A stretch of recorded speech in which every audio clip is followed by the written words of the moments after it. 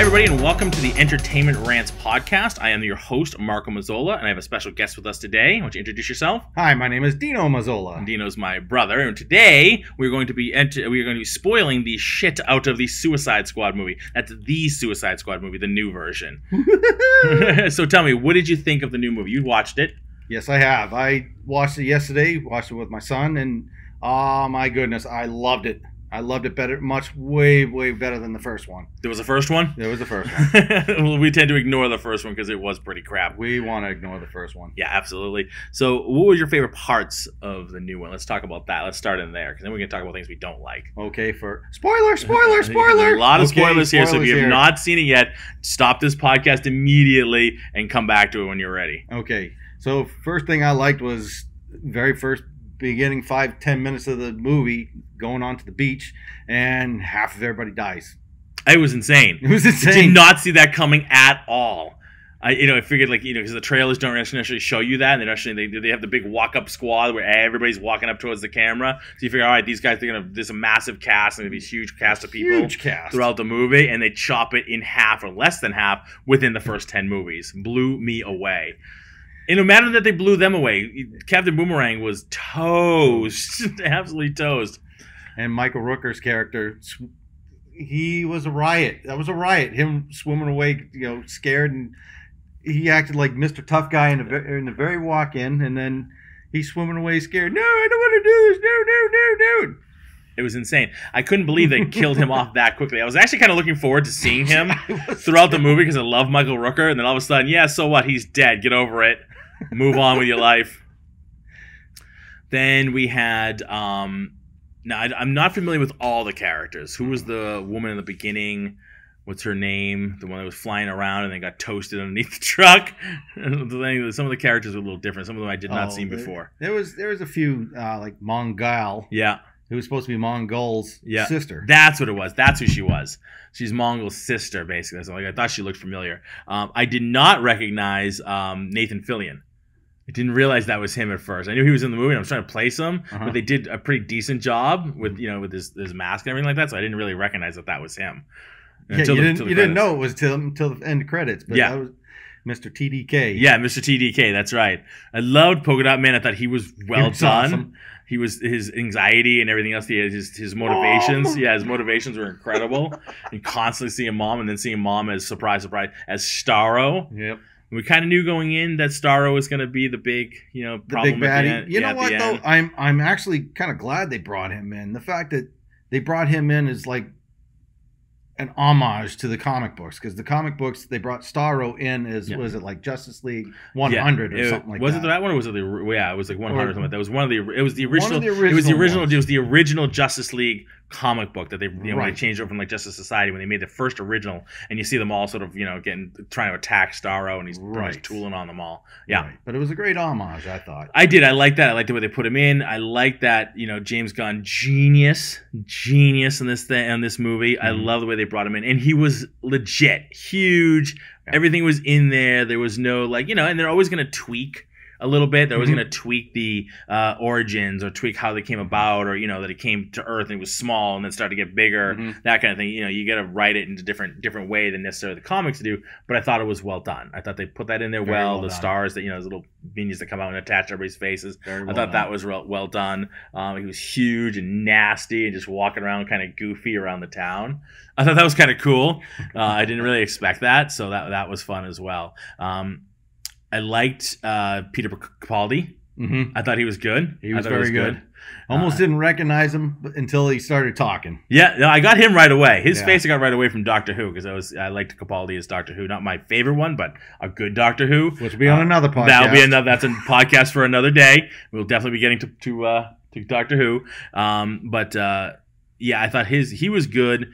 It was crazy. So one thing I want to talk about was the sheer amount of blood and gore in this movie. So let's just get it right out in the front street. This is not a movie for kids. No. Not a movie for kids at all. Between the profanity and the sheer amount of blood and guts that happens in this movie was incredible. When Harley comes up and shoots the guy, and he's just he's crawling along the floor, bleeding out.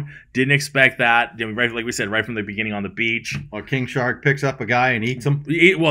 first he eats a couple of guys. Yeah. Then he just takes one guy and rips him in half.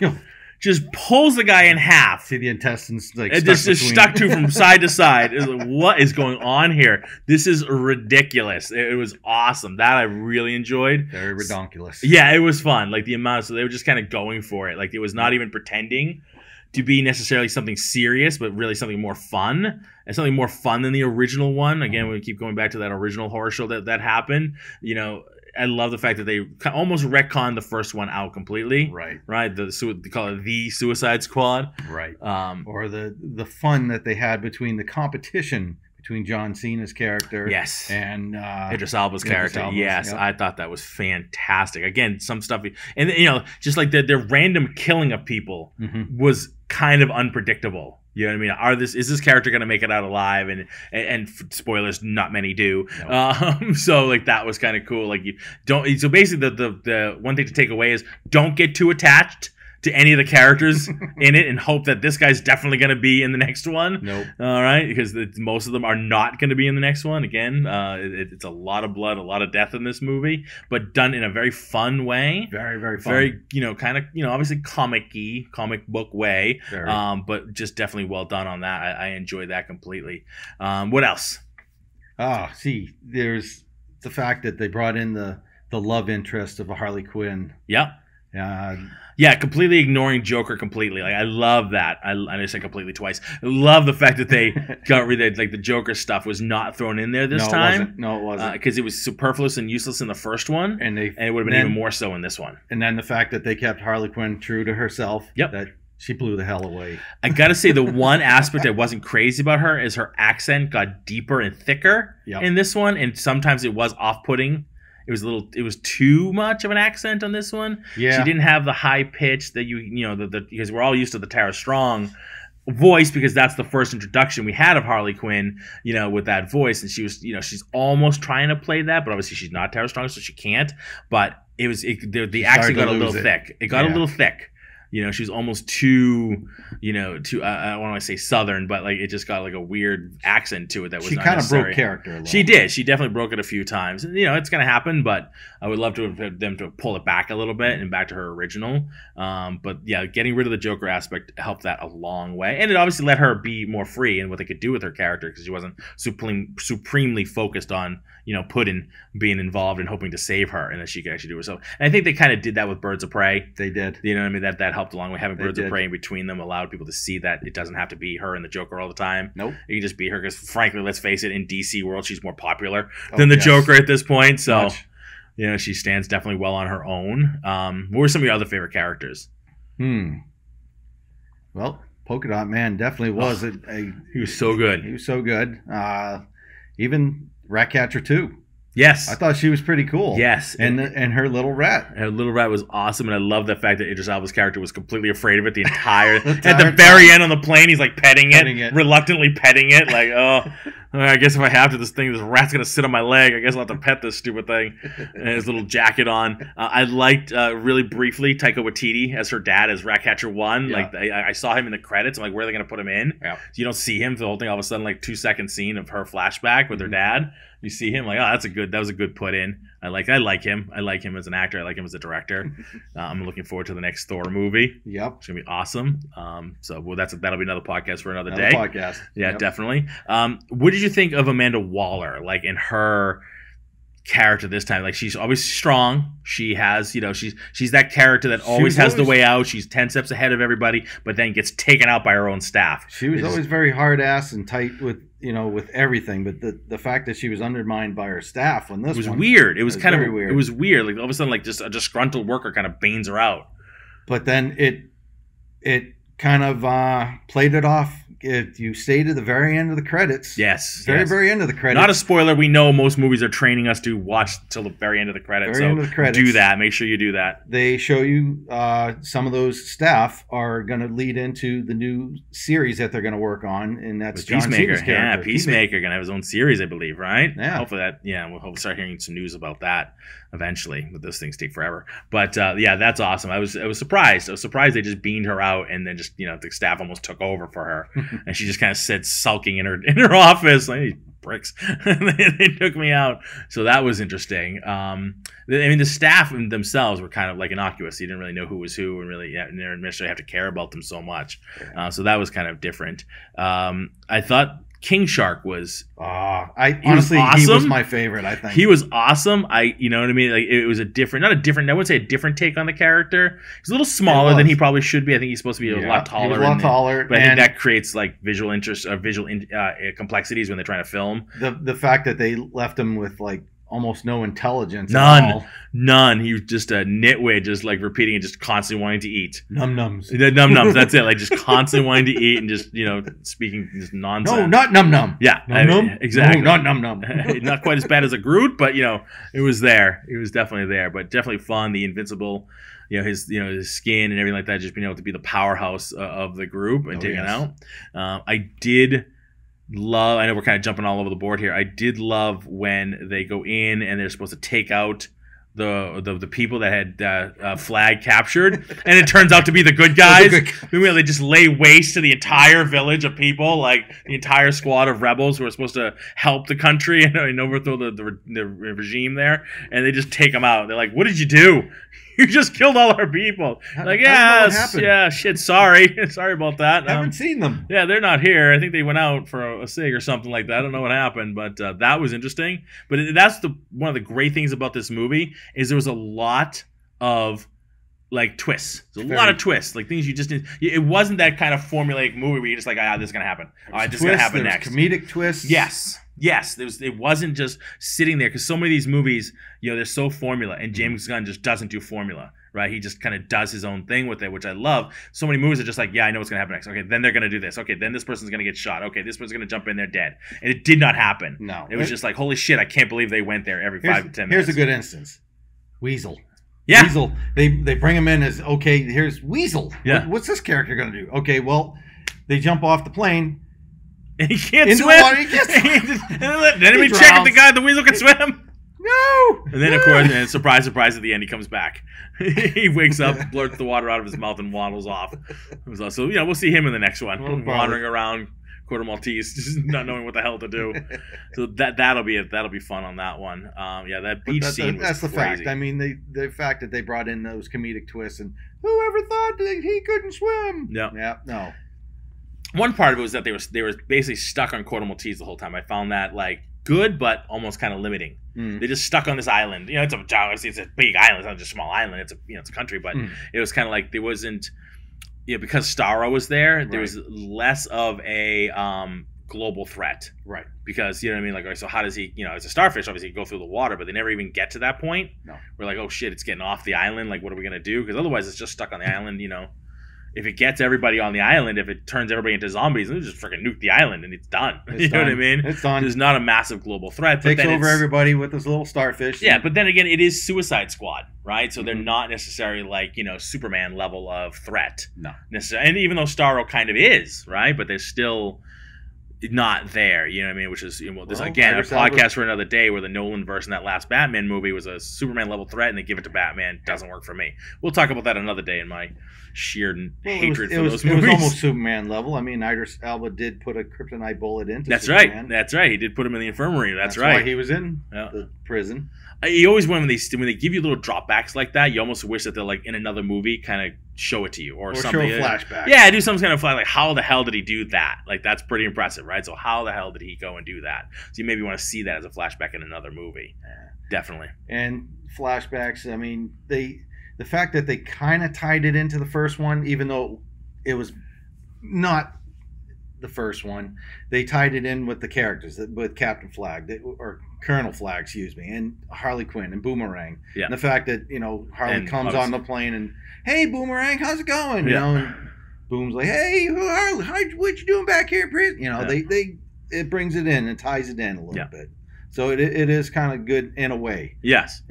But it's a much better the fact that they moved hell of a way from the first one. Yes, definitely. It was definitely a different direction altogether. Like I said, the first one was very, I'm not going to say serious, but more serious. More, this is a story. This one was just fun and funny, and the first one was not funny at all. It was actually kind of sad.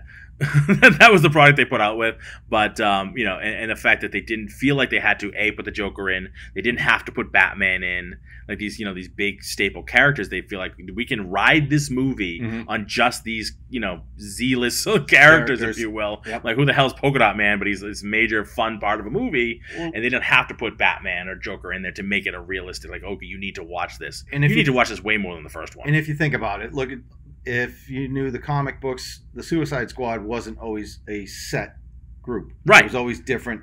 Yeah. Every other comic book. Yeah, kind of like DC's Guardians of the Galaxy. You know what I mean? Right. Like not the Guardians, the Legends. Excuse me, the Legends are the staff keeps changing. Currently changed, right? Yeah. So it was pretty good. I mean, the fact that the first 10 minutes you think this is your main squad you're going to go with, and goes in there and they all die. Yes. I mean, yeah. And you don't even know that there's another group. Yeah, there's a whole other group on the other side. But it harkens back to me, and this is going way back. So if you're under the age of, I would say, at least 30, maybe even 40, you know what the hell I'm talking about. The original Mask TV show. Yes. I mean, that's a podcast for another day because I'm a huge Mask fan. We'll definitely talk. We'll get to that eventually. But every show was like, all right, who's going to be the squad? Who's going to be? Who do they need on the team today to help with this particular mission? Oh yes. Yeah, I mean, who has the right skill set for this particular mission? We need this guy here with this underwater explosives list. The watches start going up. But the same thing. So they could keep doing these movies and just keep changing the characters out. I mean, obviously DC, like many, has a huge library of Z-list celebrities, if you will, that they can pull from. You know what I mean, in terms of their villains. I think that'll be exciting to see. And I definitely hope. I didn't hear. Did you hear if they're already greenlit a second one, or let's say a third one, but let's call it a second one? I have not heard myself if they're planning on doing another one. It's hard to say just yet because this is opening weekend. Right. I thought I heard James Gunn saying that he would be. He likes it. He wants to be in. Yeah, he's okay to stay with DC and do some more with them. That I did read. Yeah. So hopefully, knock on wood, that definitely happens again. That's plastic. So, and obviously great for a podcast. So, it's audio. So, I think that'll be good to see another version with, a slightly different squad. But hopefully they, and I'm not saying they have to put Harley in again, although from what I read, she will definitely be in again. Like Margot Robbie's obviously up for doing more, but she's their cash cow. So, one of the reasons she didn't bite it in this one is like, there's no way you're killing off Harley Quinn. You know what I mean? They want people to come in because they like her. I mean, right. The guys like her because she's a very pretty girl. I mean, girls like her because the fact she whoops ass. She's a strong character. She's a super strong character, male or female. She's a strong character. She is great. She holds her own. That fight scene of her escaping. Not just her escaping and, choking the guy out with her legs, but everything up to that when she's just like, oh, you were trying to save me? Okay, I can go back inside. From one end to the other was insane. And it gave me that kind of almost Deadpool feel to it, where she's using the staff and she's whipping around the hallways. She has the guns, then she has the staff, and she's just stabbing assholes left, right, and center and just crushing them. But the animation... The cartoonish graphics they put behind it was much like Deadpool when he had like the little, when he got stabbed in the head and you got the little horse and stuff like that. So like it would very much harken back to that. I really appreciated that. It was another part to like, this is fun. It's a comic book movie, so don't take shit too seriously. Yes. Because we're putting silly birds and graphics and hearts in this animation in a massive, crazy fight scene. You can't. I mean, the fact that, they're pointing guns and without even looking, and then shooting and killing. Right, she's just spinning around in that circular hallway, just like shooting people, just pulling her hands together apart, and just taking people out with barely even looking at all. Somehow she magically knows the person's going to appear there in that period of time. Right. But then going down that straight hallway where she's just taking people out, and she got the double guns, just shooting everybody down, and then has to do hand to hand. The hand to hand was great. Hand to hand was great. That was really good hand to hand. If you don't know me, I own a karate school in Woburn, Massachusetts, and so my whole life I've been in martial arts. I know, big surprise. Shocker. I've been a martial artist since I was 8 years old, so 37 years now. Don't do the math. And so when you watch fight scenes in movies, it's interesting, right? When you do that for profession and you watch it, like, okay, that's and you know it's a movie, so you have to suspend disbelief. And I'm totally fine suspending disbelief,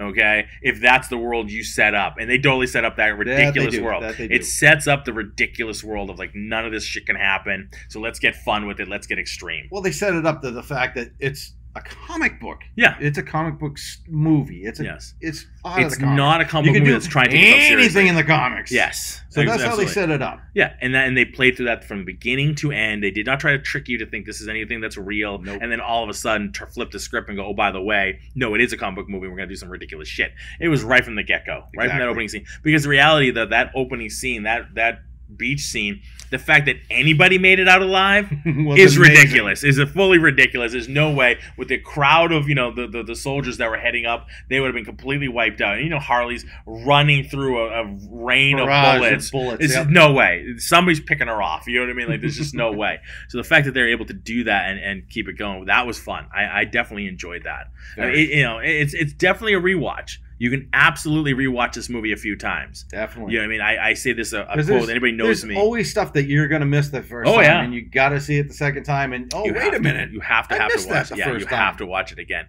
And so anybody that knows me knows that, like, if I hate something, if I don't want to watch something, like, do you want to watch that? And I'll tell them this is my one quote I'll use every time. I will not watch that if it's playing on the inside of my eyelids. And that is the first movie for me. I will not rewatch it again, even if it's playing on the inside of my freaking eyelids. But this I could. They could have done that first one a lot better. You're right. Yeah, because you had good characters and things like that. When they dropped Katana, no Deadshot. You know what I mean? There's so many characters that were in that made it out of the last movie alive. Nowhere to be seen in this movie because they wanted to distance themselves as far as they could. Correct. But still having to have Amanda Waller in there. I mean, you have to have her, obviously. She needs to be in there because she was the mainstay with everything. Yeah, she was always in there. Yeah, bringing everybody together. Yeah. Setting up the squad and sending them off on their mission. So you have to have her in there. I get that. And we talked about Harley, and you have to have Harley in for multiple reasons. But I loved Idris Elba's character. I loved his motivations. Yep. I loved he was just a badass. Mm-hmm. Scared of rats, but a badass. One thing I liked about this movie was that I read Suicide Squad. I've seen some stuff about them, but I'm not entrenched in Suicide Squad. I don't know their whole history from beginning to end, and that's okay. The beautiful part about that is you can go with fresh eyes and just enjoy the movie. I think sometimes that's better because, I've known Batman since I was a little kid, so when they screw up a Batman movie, Nolanverse, when you screw with a Batman movie, Nolanverse, it's off-putting. You know what I mean? But we have good versions out there. For me, there's good versions, and there are, and Nolanverse is good for some people. We'll talk about that another day. But you can go into this movie with fresh eyes going, I don't really know these characters, other than, like, let's say Harley and a few of them. So just, have fun with it. Do whatever the hell you want. Right. They obviously, I think, as far as I know, they stuck true to somewhat of the characters. But if they veered a little bit, it didn't put me off of the movie. Like, that's not what that character's about, and that's not how that person reacts. It's just fun. Right. It's meant to be fun. It's very fun. And the fact that the director stayed fun with it. He didn't go off and put it in his vision and I mean, it's a James Gunn movie, so you can definitely tell it's a James Gunn movie, but it is what it's meant to be. It's a comic book movie that looks like a comic book movie, acts like a comic book movie, and takes you on the wild ride from the first credits to the end credits and beyond. Right. Well, I'm kind of referring to there are some directors that did take over a comic book movie and they totally ruined it because of the fact they wanted to be in their vision. Yeah, they put their own stink on it, as I say. They put their stink on it big time. Can't take it. I have a feeling, and this is another whole, and we keep saying this is another podcast for another day, but like the difference between, let's say, DC and Marvel, I think Marvel with Kevin Feige has a one direction. So even though different directors direct the movies and they look slightly different, there's an overall feel to them, and the story is the story. Yep. Whereas DC, Warner Brothers controls it entirely, and it doesn't feel like they let DC control their characters. So they have 17 different views or versions of these characters and these movies. So from one to the next, they don't feel very cohesive. No. Right? They're almost like, yes, we're trying to do a multiverse, but no, we're not trying to do a universe here. So, just deal with what we got. And you're throwing so much at it, you're throwing so much shit against the wall, it comes out like that. And like you said, different directors put their stink on it. And I want to do it this character this way, but that's not the way the character was meant to be. And you see why DC's not doing as well in the theaters as the Marvel movies. That's right. Now, the difference is DC animated is crushing it. Whereas I'm not a huge fan of Marvel's animated movies. No. You know, I'm looking forward to What If, but I'm not a huge fan of their previous stuff. But I love their movies more than DC movies. But I grew up DC. Right. You know, I was a kid, and like I said, I was born in the 70s. I grew up in the 80s, so that was my stuff. But, you know, so like I was superpowers. Yes. You know, I played with all those toys. You know, you my brother. Yes. You know all the toys I played with, G.I. Joe and everything else. But like I grew up Batman, Superman, like those were my characters. Even though I knew Marvel, I liked Marvel. Justice League and but I centered around that, because I had all that shit. So, you know, coming into these new movies now, it's like this is not the DC I knew. No. You know, it's very dark, it's very gritty. So the difference between Marvel, I always felt, was that Marvel was more the grittier, almost, let's say, quasi-realistic, you know, real-world problems, things like that. And DC was kind of the lighter, we're fighting aliens, we're fighting this shit, and it's completely the other way around. DC is super dark, and that's, I think, is mostly Snyder's verse problem. That's why I keep kind of looking for. I know it's not a popular opinion, but I can't wait till they get rid of him, and he's like moved on from his tenure in dealing with it, which I don't think is going to happen anytime soon. But it kind of looks like they're trying. He still has a stink on all of it. They let him do that 4-hour one just because he wanted to get his point out, and the fact that the fans wanted it. You know what? I'll give this much. I liked it because the fact that they answered a lot of stuff that the other Justice League movie did not have. I know we're going off topic, but I liked the fill-in. The fill-ins. Green Lantern, things like that. Yes. I liked the fill-in. And we'll go back to Suicide Squad in a second, but the couple things I did not like about the new version, and believe me, it is better than the original version, but what I was hoping for the new version is a better looking Darkseid. I think he did not look like Darkseid to me. He just looked like another cave troll from Harry Potter. Oh, just like they did with another podcast. Yeah, just, you know what I mean. And then the whole, and I know people argue this left, right, and center, that whole 4:3 aspect ratio. That slapped the idiot if I could. Like, I understand it was made for IMAX and that looks better on IMAX, but you have IMAX for what? A couple of months, and then everybody's gonna watch it at home. For the rest of the life of that movie, everybody's going to be watching it home on their widescreen TVs. So it was an artistic choice, and it was a bad one. Yep. Bottom line. And then they have the black and white version for no good reason. No good reason whatsoever. So that's a case of, so going back to Suicide Squad, that is a case of a director being artsy-fartsy with a movie that doesn't need to be artsy-fartsy. Like, you're putting your little arty spin on it. Cut the crap. It's a comic book movie. Just make it a comic book movie. Which, comic honestly, movies, panels are all different. They did get kind of artsy-fartsy in there because their colorful costumes were very colorful. Look at Javelin. Javelin had that bright yellow. But is that artsy-fartsy or is that comic booky? Because comic booky, artsy-fartsy. I thought that was comic book all the way. But comic book costumes are completely unrealistic. I'll take that. This is a comic book movie. They should stick to comic book designs. Yes. Okay. As close as you can to put it on screen and not some dude in spandex.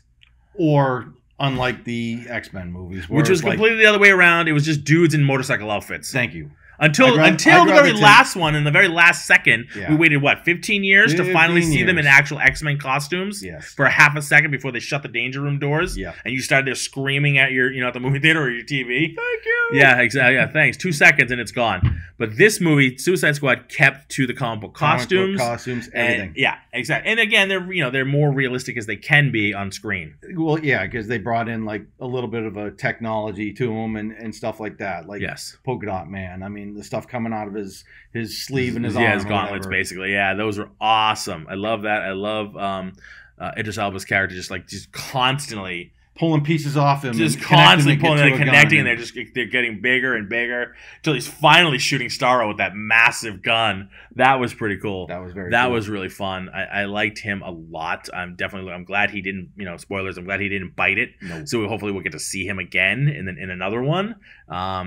I was surprised about Flag that they offed him. Yes. Yeah, and again, it's comic books. You can always get him back. It's not really that big of a deal. You see him with the thing stuck in his heart. Yep.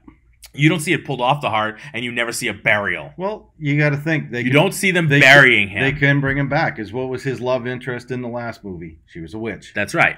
So if you wanted to, you could go through that route. I mean, obviously it's comic books. You can write anything you want and somehow pass it off, and it's fine. That's the point of comic books. It's not real life. Not real life. If you want real life, go watch the news. Or the fact that Peacemaker supposedly died in the movie. Right. So and at the very end credits, you see him laying on a slab, and he's back. They're gonna do surgery to him and bring him back to life. Yeah, exactly. So I like that. So yeah, I think we'll see Flag again. I think he's a major part of Suicide Squad, and he always has been. He always was. So they didn't show us the bring back of him, but they can easily show us the bring back of him. It's just one of those things. Like, it's a comic book character. There's only a few comic book characters who have to remain dead. Mm-hmm. All the rest will come back at some point. They killed off Superman. Well, there was no way they were going. People lost their freaking mind when in the comic books they killed off Superman. For the people who really thought that DC was really going to kill off their main character forever, and not just have some big event where he comes back to make you buy more comics. Flagpole of the Trinity. Yeah, exactly. They're not killing anybody off that easily. We know Uncle Ben has to stay dead, right? Yes. Bruce Wayne's parents have to stay dead. Martha. Right? Oh, don't even get that. That's going to be the whole podcast. We're going to talk about fucking Martha for an entire podcast. Pardon my French, but that bullshit's got to go. Yeah. Okay? That reason alone, he should have got deducted in pay. That he allowed that to be on a screen, put that down on film. He should lose some pay over that one. So anyway, all right. Well, that is, I think we're just about out of time. I know it's a little less than an hour. We want to do an hour, but you have a hard out. You got to get going. Yeah. But I appreciate you coming by and doing the first. This is the first one we recorded. I don't know that'll be the first one out. It probably will be because I've been talking about Suicide Squad online and doing some other stuff with it and just promoting it a little bit. So we'll probably drop this one. So look for these on Tuesdays. We're going to drop these midday on every Tuesday. We're also going to do some just quick 3 to 5 minute rants on different topics and different things throughout the week. So you always have some content coming out from us. But I want to thank you, Dino, for helping me out today and being our first guest host on the podcast. What did you think? Oh, thank you very much. I had a great time. I mean, this is definitely stuff I love to talk about. We talk all the time. We talk all the time. I mean, I've known you many years. I could say that easily. Yeah, all of them. You're older than me. And I tell you right now, he's older than me. No, I'm not. By much. Right. But no, we talk about all this stuff all the time. And the fact that we're going to bring this out to everybody like this is what everybody needs. Well, and that was the motivation, right? We sit around talking about this shit all the time. Why don't we just make it a podcast? That's right. Before we started recording, we had to keep stopping ourselves because we already started talking about stuff. We're like, save it for the podcast. Save it for the damn podcast, right? We keep talking about stuff that's going to be on future podcasts. Because we're going to get to the podcast and go, what should we say? What should we say? So, all right, I want to thank everybody for listening to the first podcast. You can find us everywhere at entertainmentrants.com. We have a Twitter, Facebook, and Instagram, TikTok. Everything's at Entertainment Rants, except for Twitter. That's Entertain Rants, because that extra 4 letters kills them. Everything else is Entertainment Rants. If you have any questions, if you'd like to leave us a review, we would greatly appreciate that. 20 seconds to 90 seconds would be fantastic. Just write us a review on the podcast, and we're going to start reading them on the podcast. If we like a review, we're just going to print it out and read it so you get your review read online. That'll be fantastic, and we'll post it.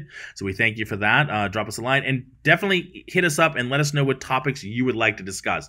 We have a long laundry list of stuff that we want to talk about, but definitely we want to hear from you. It's not just movies, TV shows, music, anything in the world, comic books, anime, video games, anything in the world of entertainment you want us to talk about and riff on. We'd love to do it, and we're also looking for guest hosts. So if somebody, if you'd like to come on and be a guest host or a guest on the show, definitely let us know. Just look at us on our website at entertainmentrants.com. All right, everybody. Have a great day. Thank you. Bye-bye.